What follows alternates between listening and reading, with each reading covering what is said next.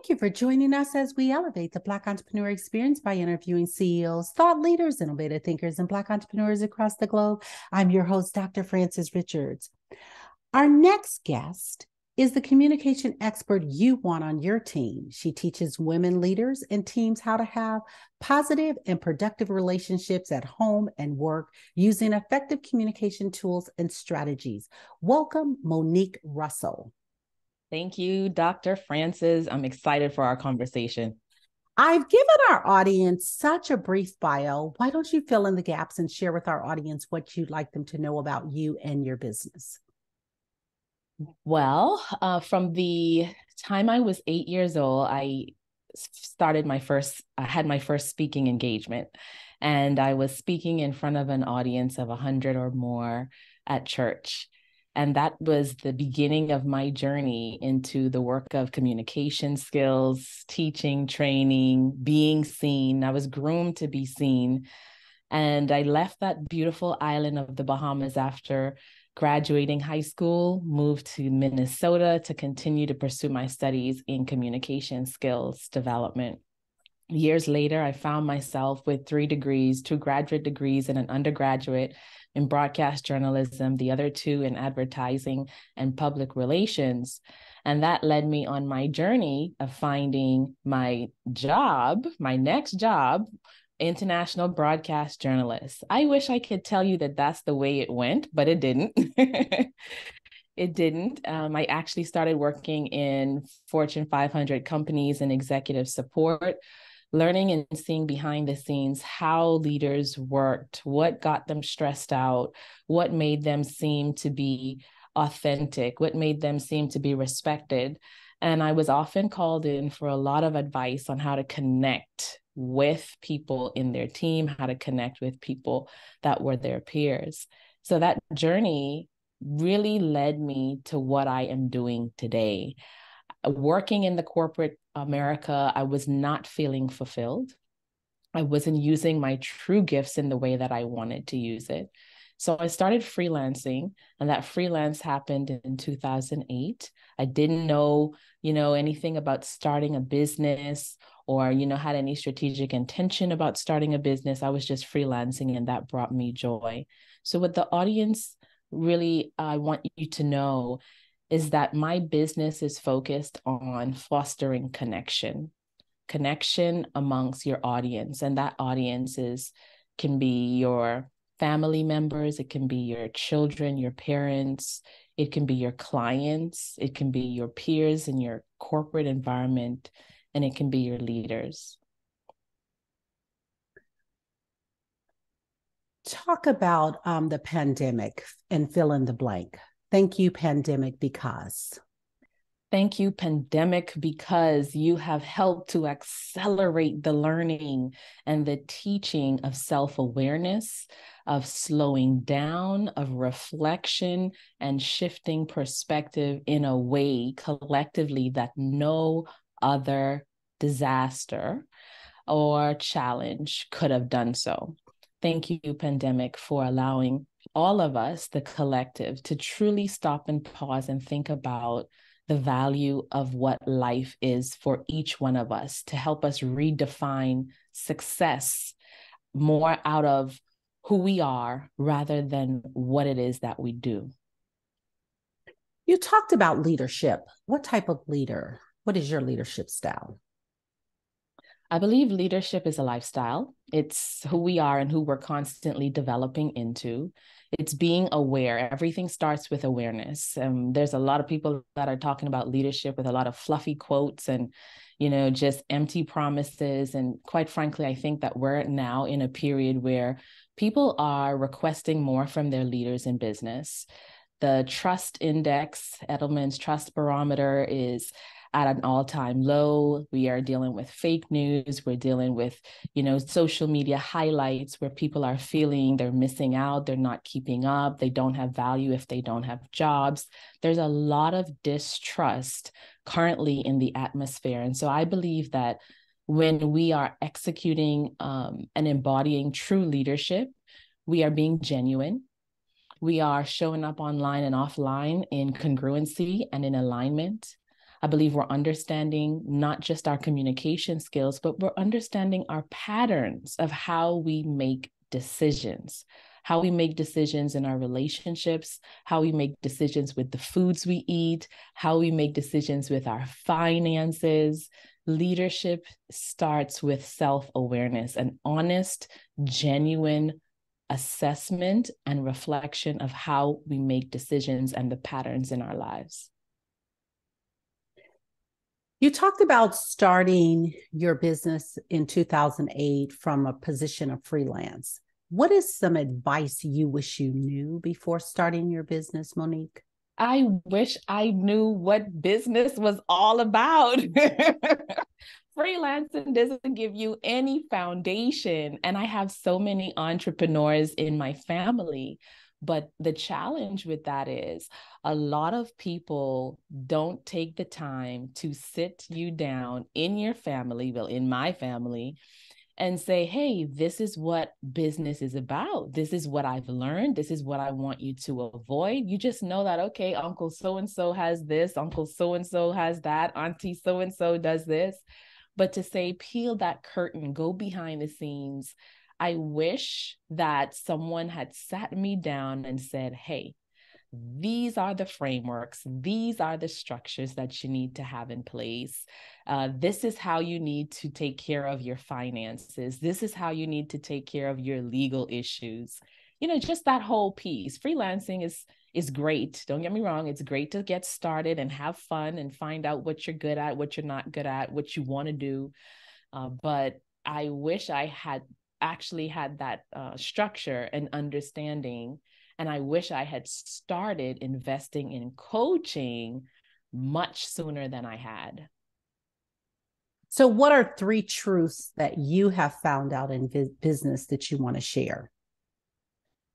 Well, I found out that number one, being a business owner is like being in a marriage. It is all about your self-awareness, your level of confidence, and basically your existing skill set. So if you don't have the tools to go out and do sales, to do your negotiations, you know, if you don't have tools to set boundaries, whether that's in business or in your relationship, you're not going to be able to be as effective. So that's number one, just really one big truth I've learned. Another truth that I've learned is that, you know, business isn't always about everything being peachy. It's about cycles. You might have summer and spring and things are going well, and you may have winter and fall, and you need to be able to understand that when winter and fall comes, it's not, oh my God, what am I doing wrong? What's wrong with me? Why can't I figure this thing out? It's just a natural part of business, as clear as the sun coming up each and every day. It's like, you know, we're not going to say, well, the sun isn't going to come up tomorrow. Oh my God, what are we going to do? Or it's raining tomorrow. The sun didn't come out today. No, we know that it can rain and it can shine. So that's the second truth. The third truth I'll say is, you know, the goal that you have for your business really needs to be personal. You have to design your business according to the lifestyle that you choose for long-lasting fulfillment and sustainability. A lot of times you get in and you say, okay, these are the metrics or success metrics of what successful business owners are like. You can easily get caught up into the media or the highlights or what others deem as successful. And then if you're not meeting those standards, top 40 under 40, top 50 under 50, or, you know, 30 under 30, if you're not meeting those standards, you might find yourself feeling like you're not successful as a business owner. So the third truth is business success must be personalized and individualized. And how do you define success, business success?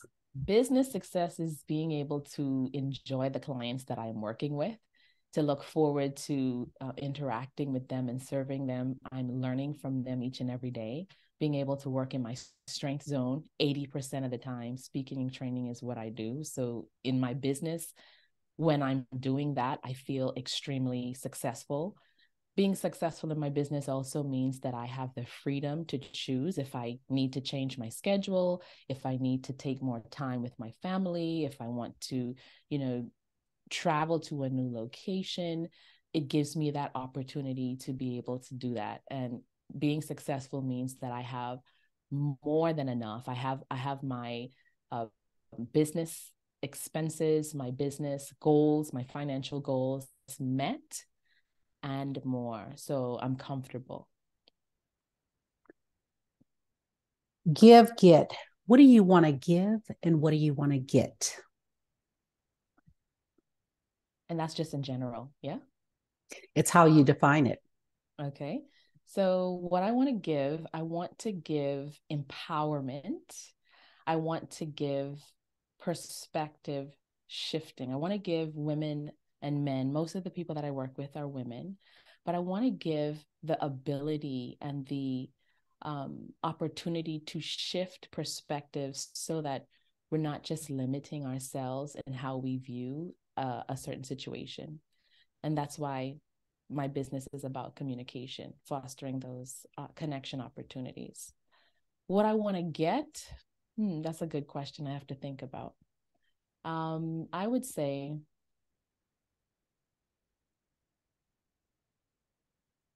I'll put it in some tangible terms. I want to get established in multiple countries, specifically within the African continent and the Caribbean, to foster cross-cultural collaboration. So those are some of the things that I want to give. I also want to get innovative centers in those places where we are able to cultivate local talent through entrepreneurship, because I believe that entrepreneurship is a gateway to a lot of opportunities. What problem exists in the world today that you would like to solve, Monique? I'd like to solve the problem of disconnection. A lot of people, and I will tell you, this is a personal story for me, because when I grew up in the Bahamas, I grew up with my mother, I grew up with my two brothers and my stepfather. And I felt for a long time that there were two families in one. And as I grew older, I met my biological father when I was 8 years old. And then getting acclimated to his family, to his culture, also from Nigeria, was another thing that I felt I needed to learn how to connect.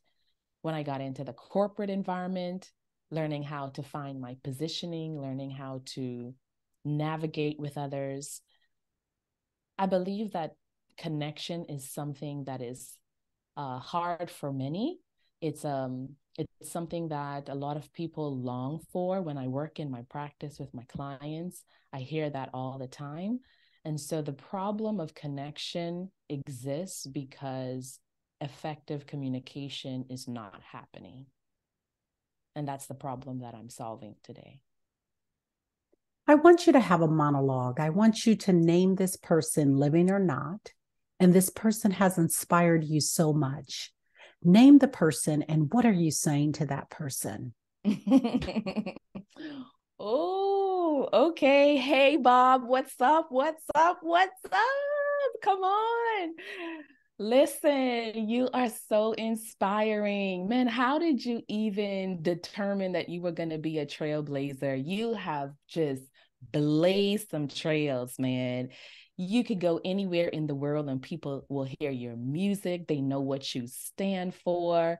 They know that you embrace unity. You foster love, you foster abundance, but you also, listen, you don't play no games though, because people know they can't mess around with you. So how did you even get to this place? How did you get to this place? Tell me some of the things that you've gone through. I want to know, how did you deal with those haters, those people that were coming from you, coming for you? You had to leave your country.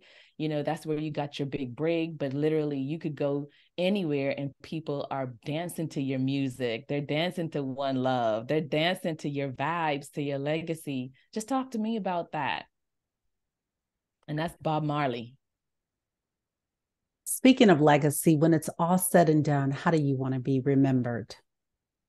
Well, I am living my legacy right now. Everything that I do, every person that I touch, I am remembered as someone who shows up in the most genuine way. And I'll tell you what people currently say right now about when they experience me is that they feel very connected, they feel positive.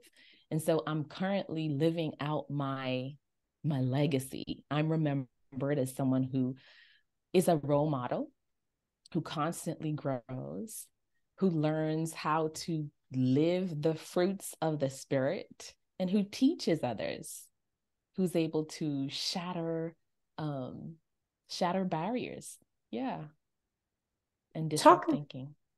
sorry about that. Talk about intentional motherhood. Intentional Motherhood is a book that I wrote chronicling my journey of motherhood and also sharing stories about leadership.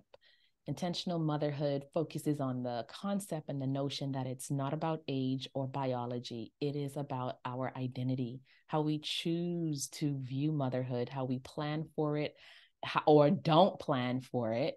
And I share some of the tools that are applicable in motherhood and leadership based on my journey being a teenage mom, the best teenage mom that you can ever find in the world, and just really defying the odds where people thought things would fail. I not only succeeded, but I did it and I left a blueprint. I was being asked to teach and talk about my personal experiences. So I move through those topics and those chapters in the book. I talk about men who are living from their ego. I disrupt the myths about how to navigate with men driven by their ego, starting with my own father and the men in my life that I encountered. And I just dispel those myths because a lot of men want to have connection, they just don't know how.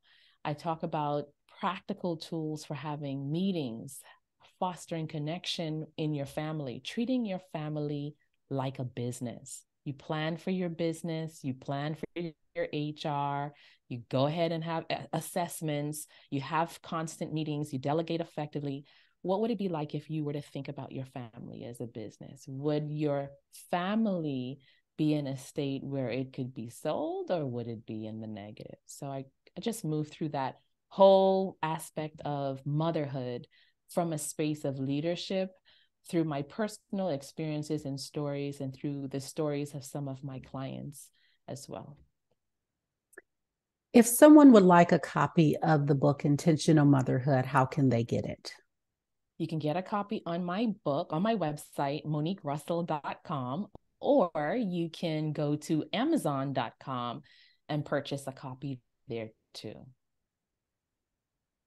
What is the best decision you've made as a leader? The best decision? Ooh, investing in coaching and therapy. Hands down. Hands down, hands down, hands down, investing in coaching and therapy, because it helped me to really challenge the things that I did. And it helped me to have a much more expansive view of life and to learn about my own patterns. So I wish I had done it before, like early on, but hands down as a leader.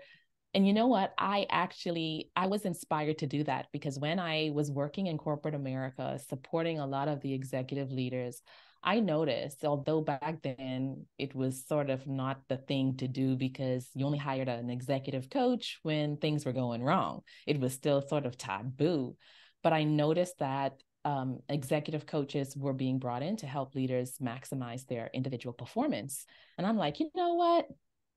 Y'all got the title. I'm an executive too. So I'm going to do exactly what I see. And I did. And so, yeah, best decision ever made. Talk about vetting a coach. How do you vet a coach? There's so many coaches out there. And I want you to talk specifically, Monique, to the woman business owner that is starting, or even a startup. And there are so many, like you said, titles, people with the coaching title, and they've had one session and now they're, they are brilliant at it.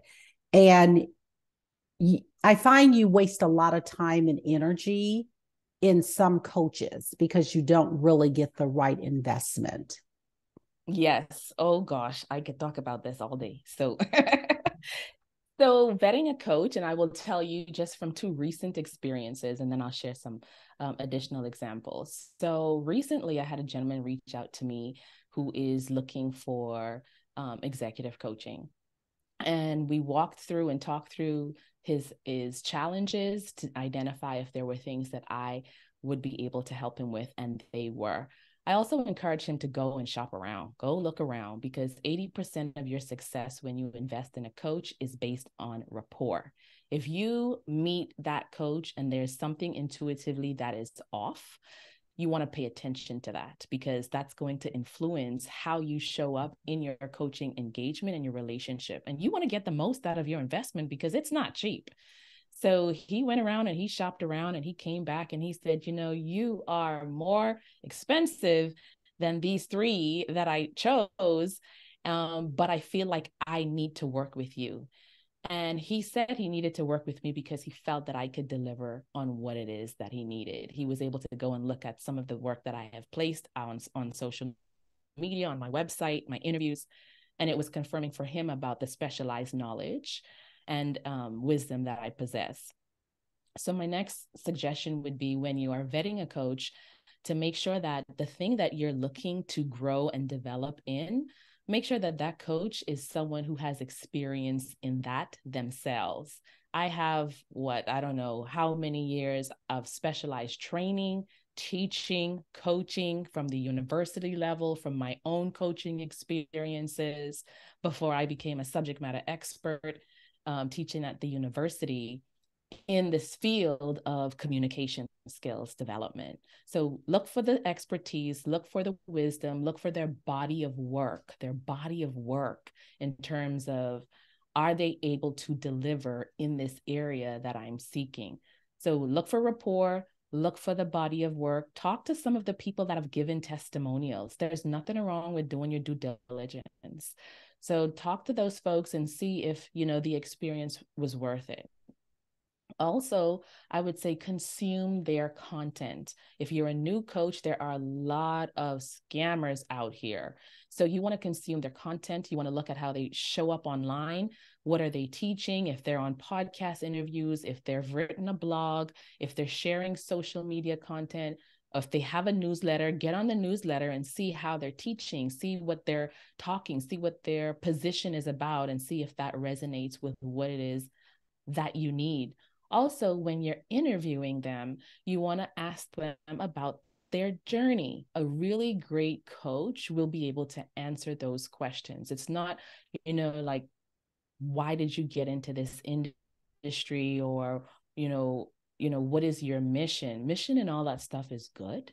But you want to know, what was your journey like to being a communications coach? What was your journey like to being a finance executive? What was your journey like to being a fitness instructor or wellness instructor? Because if there's no journey in their story, they're just teaching you from a theoretical place, which some people may want that, but you could go and sign up for a university class to just get that information, in my opinion.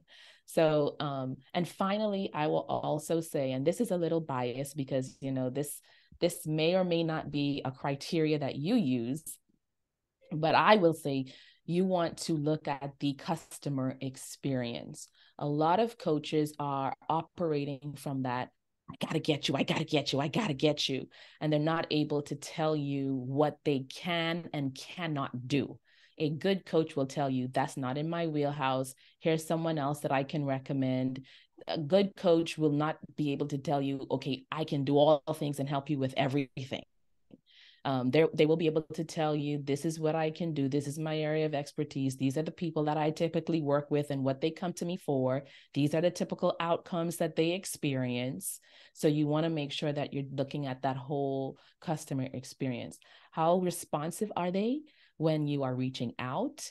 Do they feel excited when you reach out initially, but if you decide that you want to go a different direction, the attitude shifts? Like, that's not a great business professional. That's business. It's not just about coaching.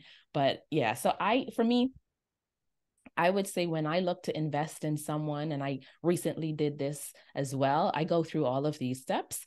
I look at how they respond to questions that I have, because questions are questions. And if you feel like I'm threatening you, or if you feel like, oh, you're asking too much questions, just do what I say, then maybe that's not the right person for me. Because the people that I work with, the people that I play with, they operate at a high level of excellence, and they're not afraid to have questions come at them. I know that was a lot. That was wonderful. The word is play. How did you play today, or how will you play today? Ooh, I already played, because there was a song. What's his name? Oh gosh, what's the name? There was a song that I played this morning during my morning meditation. The title is called "It's a Beautiful Day," and I don't remember who. I can tell you who's the artist, but I have to pull it up and tell you. But it's a beautiful day. It's a really great song. It was a good beat, and I played it at least 4 or 5 times in my house as I was getting ready. I was dancing. My husband was looking at me like I was crazy. So I already played today. I'm going to continue to play, because I'm meeting with a friend where I'm nurturing a relationship. We are doing a holiday meetup, and I'm looking forward to just having a good time. You talked about your husband briefly. Shout out to your husband. Marriage, motherhood, managing a business. Talk about mental wellness. Mental wellness is critical, and that's why coaching and therapy is something that I highly recommend, especially for the woman business owner. It's not that hard, to be honest with you. It's really not that hard. I think there's a narrative that floats around that tells us that it's supposed to be hard, that you're supposed to feel overwhelmed, and you're supposed to feel like, oh my God. Do those moments come? Yes. But those should not be the standards, or the operating manual from which we need to operate from. Marriage, motherhood, managing a business require the same tools. Where the chaos happens is when we aren't aware of how we're making decisions and showing up in our marriage. We're not expressing ourselves. And I've experienced all of these, and this is why I can teach from it so confidently. We're not expressing ourselves and our true desires. We're not actually calling out things that are concerning or disruptive. We're not saying how we truly feel, or setting aside time to express and have those moments. And we're not building a community around us. Sometimes it's isolating. We're not building that community. And you need a community that will support you in your marriage relationship, in your motherhood relationship, and in your business relationship. A lot of times we think one community is supposed to be the end all catch all for everything. And that's not the case. I have a spiritual community, I have a motherhood community, I have a business community, and they all serve a different purpose. In the beginning, because I was so driven, I am very self-driven, sometimes I found myself working way too much. And it's always like, okay, I'm going to be done. It's 6:00, just one more email, just one more thing. And next thing you know, it's 11 o'clock. And I remember when my oldest son, he's 22 right now, he must have been, I don't know, 13 or so. And he wrote me a birthday card, and in the card, I opened it, and he said, "Happy birthday, Mom." He said, "You work so hard like a boss. You need to learn to rest like a boss." Ouch. Ouch. And I was like, oh, here I am thinking that I'm saying these things, but my behavior and my actions are not lining up with the true values that I'm saying I believe in. And that was a awakening moment for me. So I really had to get super, super intentional. I had to put out the intention in the atmosphere. I had to let everybody in the house know, hey, y'all, I need help. Like, mommy needs some help. Like, if you see me working and it's 6:30, like, come and harass me. Get up, mom. You said that you want to do this. Like, I engaged everybody. I told my mom, I told my friends. If you message me and I said I'm working, I need you to tell me get up and shut it down. So I did that, and I set my intentions individually, but also, like I said, setting those goals through therapy and coaching, and really helping me understand, like, why was I doing that to my body? Why was I doing that? Why did I feel I needed to do that? To say that, what, I'm working. Executing and working was never a problem for me. Learning how to rest was. Becoming Monique Russell. How did you become? I became because I decided to really use all of the gifts and talents. I decided to learn more about myself, to sit with myself.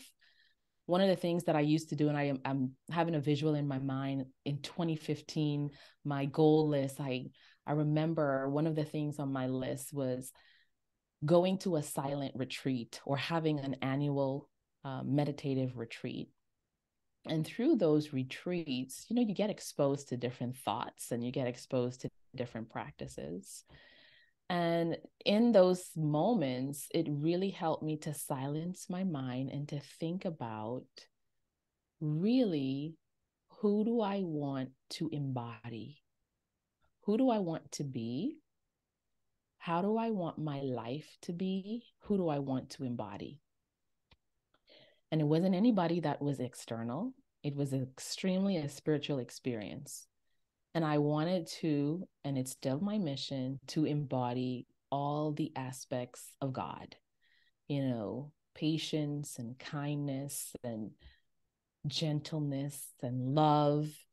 And how can I embody those aspects if I don't know myself, if I don't know who I am or what I'm doing or why I'm doing it? So the journey of becoming Monique Russell, ooh, that sounds so powerful. I'm getting chills, Dr. Francis. That journey is ongoing, but the foundation came through silence and moments of reflection and deeper understanding. Wow, that is powerful. When you talk about the moment of silence and the moment of reflection, a lot of us find it painful, and it can be, to really sit with yourself. So I thank you for taking us there in terms of and talking about embodying even the attributes of Christ and to be more like him. That was wonderful. What's on the horizon for the next year?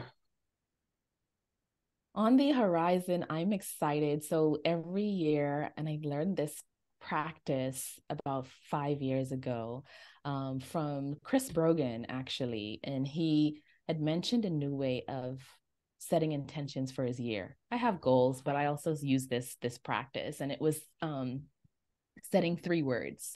So my 3 words for next year are community, travel, and assets. And those 3 words, they all have a reason that I've chosen them, but they also help me in making decisions throughout the year. So when opportunities come up, I can run it through my 3 words. Are these connected to my intentions for the year? Are they connected to my desires? Is this an opportunity or a person that will help me to contribute to community, or to support a community, or to be in community, or to travel, or to generate and build assets? And if the answer is no, then it makes it much easier for me to make decisions. I don't have to call and write down or think about, should I do it? So on the horizon for next year is a lot of opportunities for me to be in community, a lot of opportunities to travel. I already have a few places on my list, a few tickets booked, and so I'm looking forward to experiencing, again, Dubai for the 4th time, Rwanda for the first time, Trinidad for the first time, of my course, my beloved, the Bahamas. And who knows what else will pop up for me. So that's what I'm looking forward to. I'm also looking forward to focusing more to B2B businesses and helping them to navigate the new trends and to navigate the current workplace, helping the leaders to be seen as more credible, to be more genuine in their communications, and to really learn how to listen to the employees and hear their voices. So that's an area I'm excited to help consulting organizations, technology organizations, and innovative organizations that are looking for strategic business communications advisory. The word is listening. What is that resounding sound or message that your generation is saying we should be listening to? Listening to ourselves first, intuitively, to be able to have that wisdom and discernment. A lot of folks in my generation, I mean, well, the people that I tend to hang out with, we're constantly growing. And so we should be paying attention to the different dynamics of multiple generations in the workforce. We should be paying attention to the younger generation. In my household, I have 4 generations in my household. My oldest son doesn't live at home anymore. But I look at some of the things that they struggle with, and I look at the opportunities to learn from some of the openness and some of the way they embrace new opportunities, the way they're so focused on well-being and balance because they've seen their parents overwork and burn out, and they don't want to do that. So I think we should be really listening and paying attention to helping them to navigate day-to-day experiences at home, at work especially, because when they're finished with their college degree, if they went to college, sometimes they may have trouble launching or starting a new job.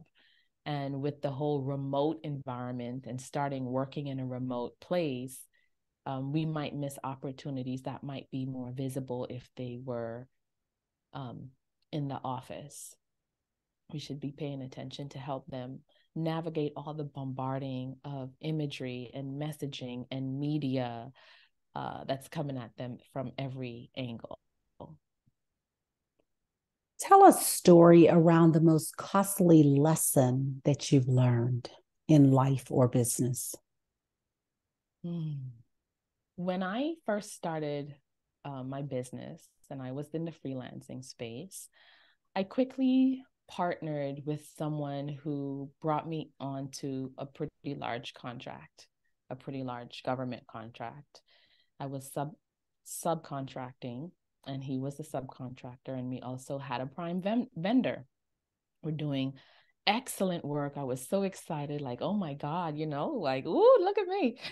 And just going into the meetings, being able to share my learnings and contribute and see the impact of the suggestions that we were making. It was so fulfilling to be able to be in this space. And that's what really propelled me further into delving into my business.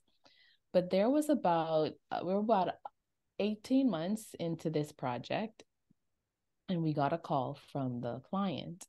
And I was excited because I said, they're going to be renewing this contract. They're going to talk about how good this thing was, And so I got on the call. I remember that day. It was a day I was driving. I actually was coming from Walmart, and I had pulled into the driveway across the street.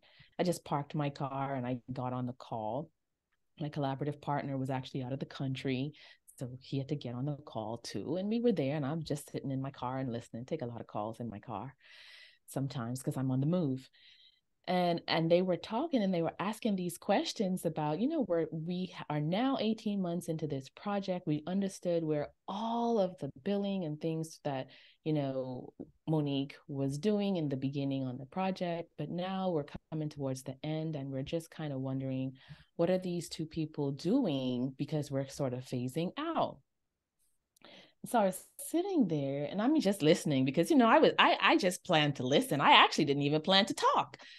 And as I listened, and I listened to the prime vendor responding and jumping in to answer questions, I noticed that they made up two people that they were billing for because nobody was working on that part of that project with me. And so as I heard that on the call, I started going crazy. I was like, what is going on? Like, do I just bust out and be like, first of all, I don't know what you're talking about. Like, I started thinking about everything. I started thinking like, if I say something, are we going to have to pay? I'm going to have to pay everything back. If I say something, is it going to mess up my future opportunities to work with this company? Is it, like, what am I going to say? What am I going to do? And then I was so upset with the prime vendor because, you don't get to see what they're billing the client. So I was having a whole meltdown internally with thinking about, what do I do? What do I say? What do I do? What do I say? And let me tell you, Dr. Francis, let me tell you what I said. I said nothing. Absolutely nothing. It's like my voice was frozen. Nothing came out. Nothing could come out. And I just sat there and I listened. I listened to my business partner interject and was saying something. And it was like I was just hearing this fog. Woo, woo, woo, woo, woo.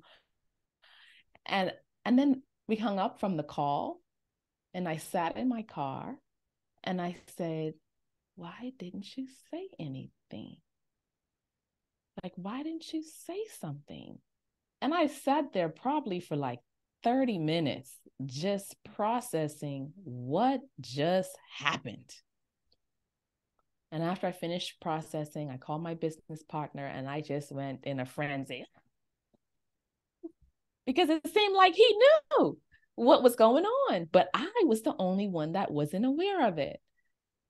And that just made me realize I really did some introspection and reflection on that. And I said, okay, where else in my life am I not really speaking up? It led me down a whole new journey, a whole new path. And all the things that I was afraid of happening, it happened anyway. Didn't get renewed on a contract. I the times when I were reaching out to the people that we were working with, they wouldn't respond to emails, wouldn't respond to phone calls. I was afraid of that happening, and it did happen. I didn't work with that prime vendor ever again.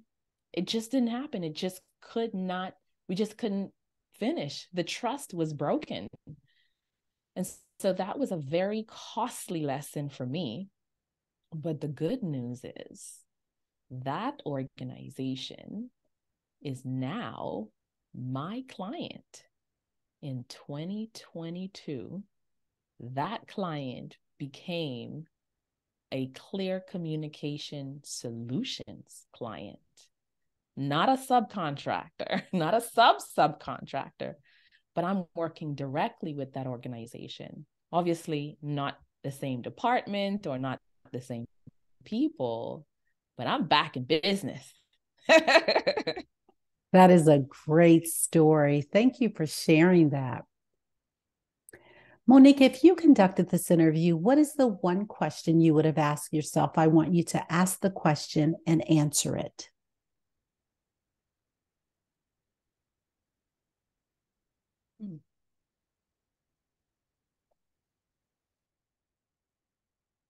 That's really good. If I was doing this interview, I would ask myself,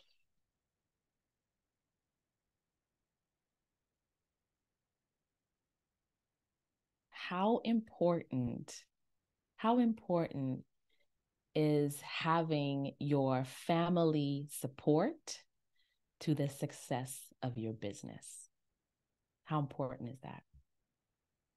And I will answer that question by saying it's critical that you have your family support, because it will take you to levels that you may not imagine achieving. However,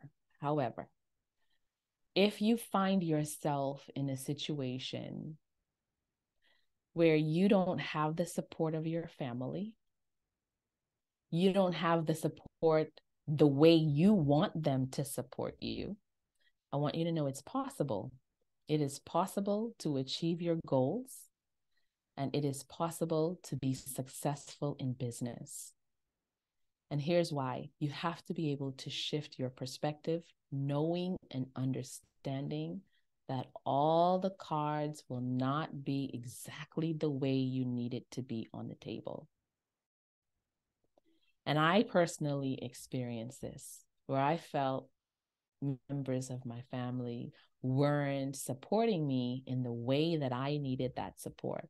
I held that story for a long time. If, only if I had this, only if I had that, other people might have had this, other people might have had that. I didn't have it, but I kept pushing forward. I kept moving through my obstacles. I sought out external solutions, coaching, groups, mentors, counselors. And I will say that, I'm in a place today where I have the full support of my family members, those that I want to have that support, but I didn't always have it. And for those, especially women business owners who feel like you need to have all these things in place in order to achieve or be successful, you don't, because you already are successful. You're doing something that a huge part of the population are too afraid to try. And as an entrepreneur, you're already opening up the gateway to developing more skills, to learning how to be a better leader, if you open yourself to it and you allow yourself to receive the lessons. So that's what I would say to anybody that's listening, if they find themselves in that situation. Yes, when you have that full support, you'll be able to accelerate, but sometimes you might not have that. And if you're in a season or a period where you don't, know that you can find that support outside. We've come to the part of our interview. It's called the rapid round of fun. I'm going to ask you a series of questions, and I want you to give me very quick answers.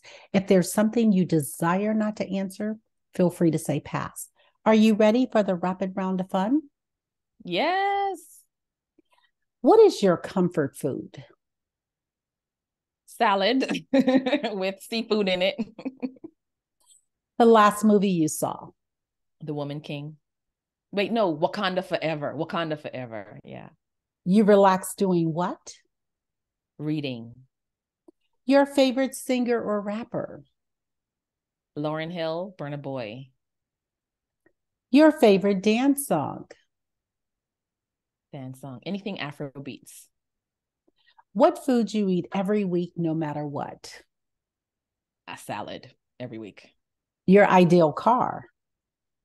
Ooh, I don't have one. Your favorite holiday?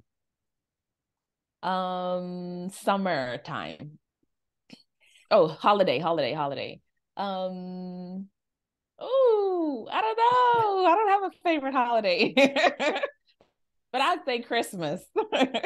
Monique Russell, thank you so much for joining us on Black Entrepreneur Experience Podcast. Before we let you go, share with our audience the best way for them to connect with you and to do business with you. And feel free to leave all your social media handles. Yes, you can connect with me by visiting clearcommunicationsolutions.com or moniquerussell.com. You can also check me out on LinkedIn. I'm on LinkedIn, Monique Russell, Clear Communication Coach. Listen to my podcast, Bridge to You.